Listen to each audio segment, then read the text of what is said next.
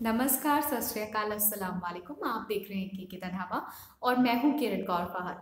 आज मैं लेकर आई हूं आपके लिए लॉरियल पेरिस इनफैलिबल सिल्कissmie आईलाइनर का रिव्यू। मैं आज रिव्यू करने वाली हूं जेड ब्लैक आईलाइनर का।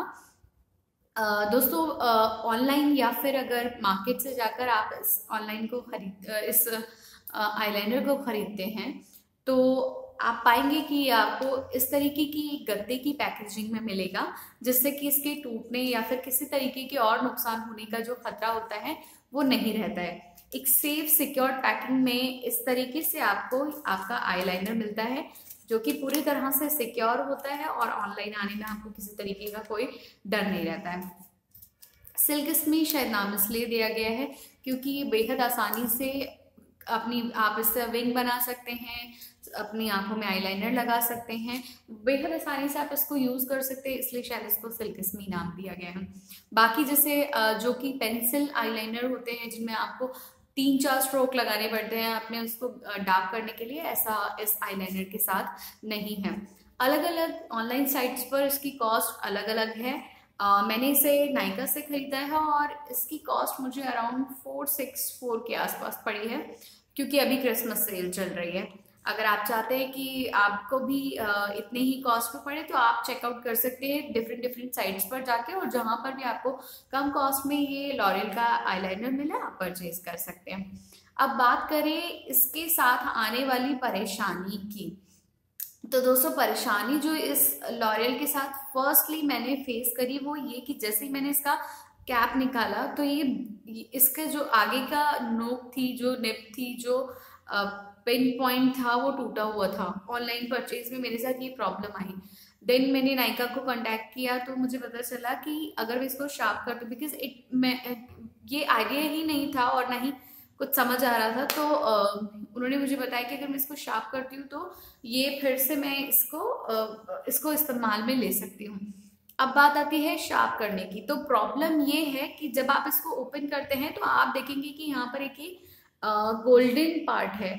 तो बहुत सारे वीडियोस में मैंने ये प्रॉब्लम लोगों की क्वेरी देखी कि वो पूछ रहे हैं कि जब ये गोल्डन पार्ट है तो हम इसको किस तरीके से शार्प करें। तो कुछ लोग कह रहे हैं कि जब आप इसको शार्पन करें अपने नॉर्मल शार्पनर की मदद से, तो आप इसको पीछे से मूव करते चले जाएं या इसको रिमूव कर लें, या और भी बहुत सारे तरीके बताए हैं। और बहुत सारे लोग कह रहे हैं कि उनको इसको शार्प करने में इतनी प्रॉब्लम आई कि उनका पूरा प्रोडक्ट खराब हो गया, बहुत सारे लोगों ने इसे फेंक दिया। इस तरीके की बहुत सारी तमाम दिक्कतें उनके सामने आई। तो दोस्तों, जैसे मैंने आपको बताया कि मेरा ये आईलाइनर जो था, ये जब आया उसकी पैकेजिंग में ही इसके आगे का पिन पॉइंट टूटा हुआ था, तो ऐसे सिचुएशन में इसको मैं यूज नहीं कर सकती थी, मैं लगाकर नहीं देख सकती थी। सो आई डिसाइडेड कि क्योंकि नायका ने भी मुझे ये बताया था कि मैं इसको शार्प कर लूँ। शार्प करने के लिए लॉरियल पेरिस भी अपना एक शार्पनर मार्केट में बेचता है, और इसके लिए आप आपके पास जो भी अपना शार्पनर हो, काजल पेंसिल को शार्प करने वाला या फिर कोई और भी शार्पनर जिससे कि आप अपने और आईलाइनर को शार्प करते हो, वो उसका आप इस्तेमाल कर सकते हैं। मैं इस समय प्लम का जो काजल का पेंसिल का शार्पनर है उसकी मदद से ही इसे शार्प कर रही हूँ, और मैंने इसी की मदद से इसको शार्प किया है। और आप देख सकते हैं ये गोल्डन पार्ट अभी भी इसमें है, और मैं आपको हल्का सा शार्प करके दिखा देती हूँ। देखिए, जब आप इसको शार्प करेंगे तो इसके अंदर ये जो गोल्डन पार्ट है, आप देखिए ये गोल्डन पार्ट इसी में से निकल रहा है। आपको घबराने की कोई जरूरत नहीं, ये गोल्डन पार्ट आराम से इससे निकल जाएगा और आपका प्रोडक्ट बिल्कुल भी खराब नहीं होने वाला है।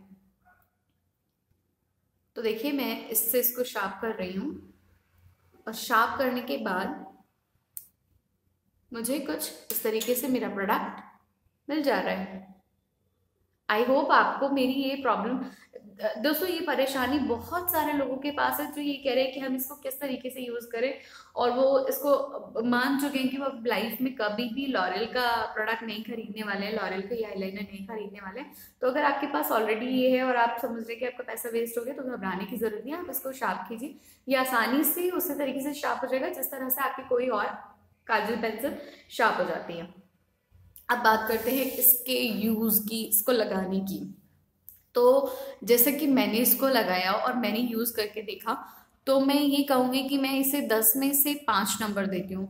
वो इसलिए बिकॉज जब आप इसको लगाते हैं तो ये बहुत ज़्यादा फैल जाता है बहुत ही कम टाइम। और अगर आपका आईज का ये एरिया जो है वो ऑयली रहता है तो ये आपके लिए बिल्कुल गुड आईलाइनर नहीं है, क्योंकि ये बहुत ज़्यादा फैल जाता है। 3 से 4 घंटे में आपकी आईज इतनी ज़्यादा ऐसा लगता है कि आपके बहुत ज़्यादा डार्क सर्कल्स हो गए हैं, जबकि काम होता है आपके इस आईलाइनर का।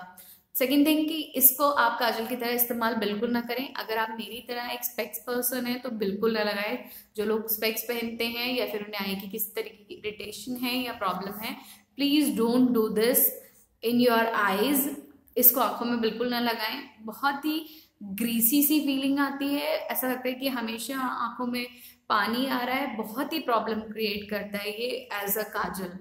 आईलाइनर की बात करें तो अगर आपकी जो आईलिड है वो ऑयली है तो पूरा फैल जाएगा, आपको बहुत प्रॉब्लम क्रिएट करता है। नो नो मतलब आई मीन कि इसमें कोई दो राय नहीं है कि अगर आप इसको लगाते हो तो आपको ये बहुत स्मूथली वर्क करता है, बहुत आपको जेड ब्लैक शाइन देता है। ये सब होने के बावजूद मैं इसे 10 में से 5 नंबर देती हूँ। अब आइए हम बात करते हैं इसको लगाने की।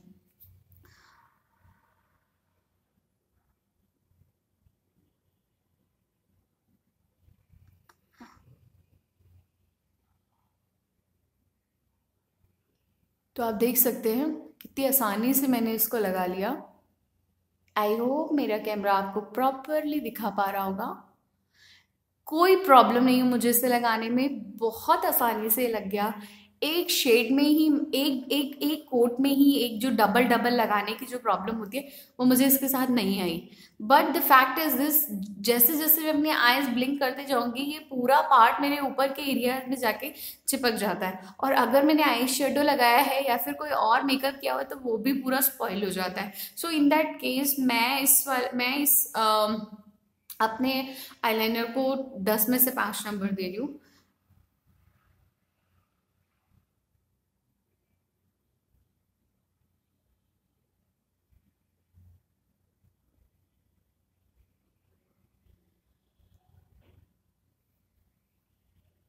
So you can see both my eyes.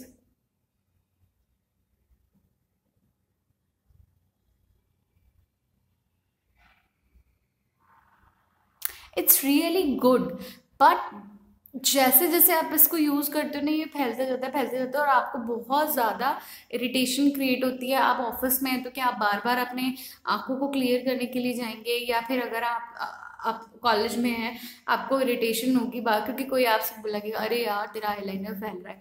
तो इस तरीके की जो चीजें वो आपको बहुत ही बैड लुक देती है। तो इन दी and I will say it's not a good product. आपका पैसा बिल्कुल बर्बाद है। इससे बेटर है कि आप किसी और कंपनी का आईलाइनर परचेज कर लें जो कि लिक्विड हो या फिर स्केच में हो, कुछ इस तरीके का। But it's not a good product from my side. Otherwise अगर आपको बहुत ही आसानी से लगाने के लिए चाहिए तो आप इसको एक बार के लिए खरीद सकते हैं। Otherwise it's not a good product.